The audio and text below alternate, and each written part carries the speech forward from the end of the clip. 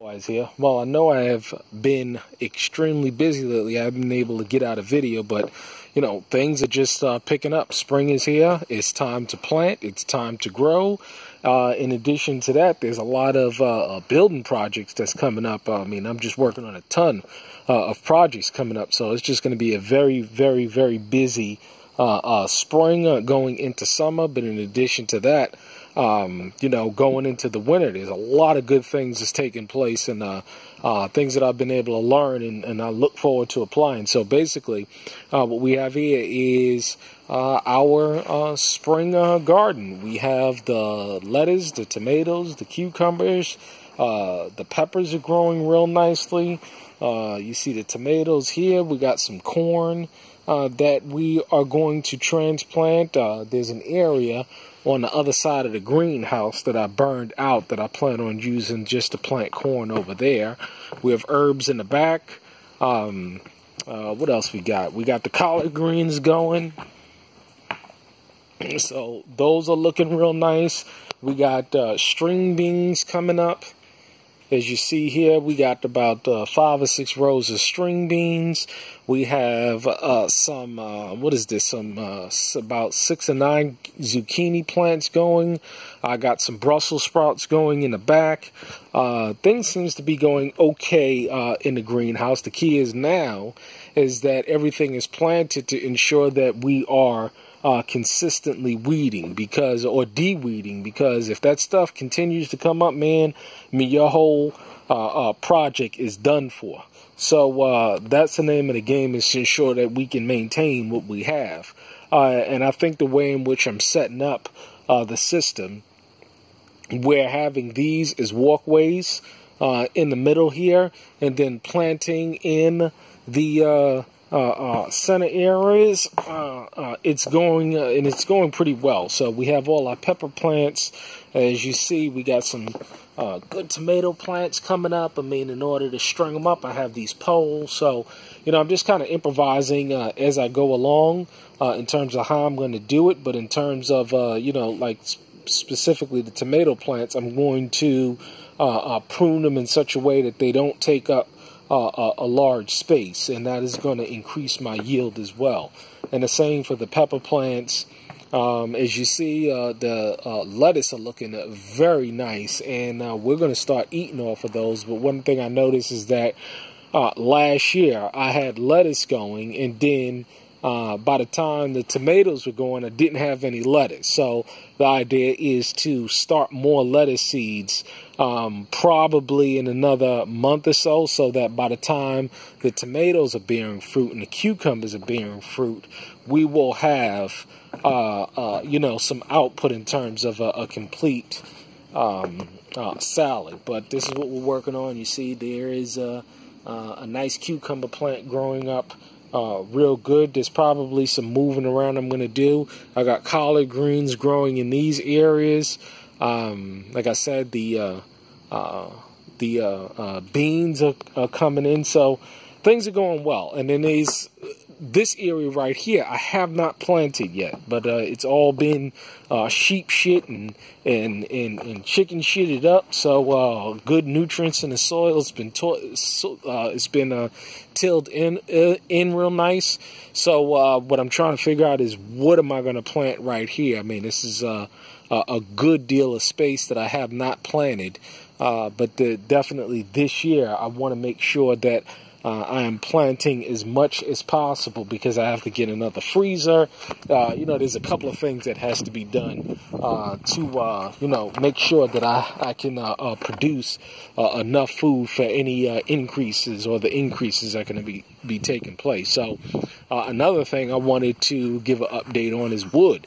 Now, if you've looked at any of my previous videos, I mean, we had a lot of wood, but, you know, with burning with a couple of wood stoves at the same time, this winter time, you know, I completely cleared through all of the wood. As you see, this is the area in which I had the wood. I cleaned it all out, and as you know, I was able to put fencing all around the property. But this is all of the wood that I have left. So another thing that's, you know, just been vexing me on my spirit is, how am I going to go about, you know, replenishing wood? Because I plan on adding 2 more wood stoves that's going to be burnt. I was looking for this. You see how this stuff works? I was looking for this. Now I found it. But I'll have 2 more wood stoves burning by this winter coming up. So the name of the game is that, you know, after you're talking about 1 wood burning stove, but then you're talking about 2, 3, 4, you're going to have to find a good source of wood. And what I was able to figure out is that, you know, sawmills, they cut off those 6x6 posts, and they always have loads and loads and loads of that wood that you can burn in a wood burning stove. So I was able to find a location where they sell that for a dump trailer load for $20. So what I'm going to do is I'm going to get probably about 10 loads. I mean, that's something that I'm just going to really load up on, because that saves you a whole lot of time and energy. And I'll be putting, you know, some, what do you call it? Some lean-tos over here to use to store the wood, but, you know, some tarps and things of that nature. This is some excess wood that I have off of sites that I'll use to build up, you know, some small lean-tos. But the name of the game definitely is to get as much wood as possible, because, you know, I mean, that's some good stuff. I mean, and it burns just as well. And the labor, like I said, the labor intensity that goes into chopping down trees, dragging them, chopping them up. Not that I'm not going to do that again, but I'm just realizing now that, you know, it's just not as you grow, when it comes to, you know, additional wood stoves, i.e. additional homes, or, you know, cabins or what have you, you're going to need exponentially more wood. And so that's the name of the game, is to get as many dump trailers as I can of that wood, so you know, you can keep nice and toasty during the wintertime.